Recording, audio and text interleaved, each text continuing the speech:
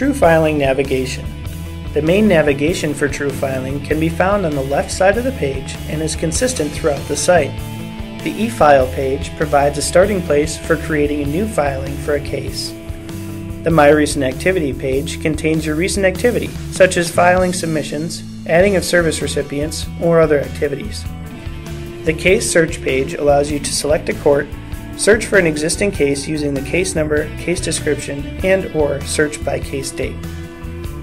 The History page lists the filings for your entire firm grouped by the current status, which could be in progress, submitted, filed, or rejected. The Favorites page contains the cases designated as your favorites as well as the courts you are associated with.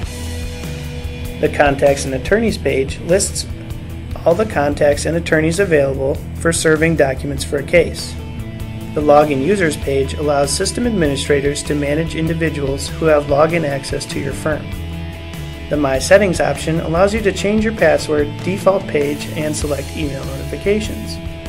The Accounts option provides credit card information for payment of filings and fees.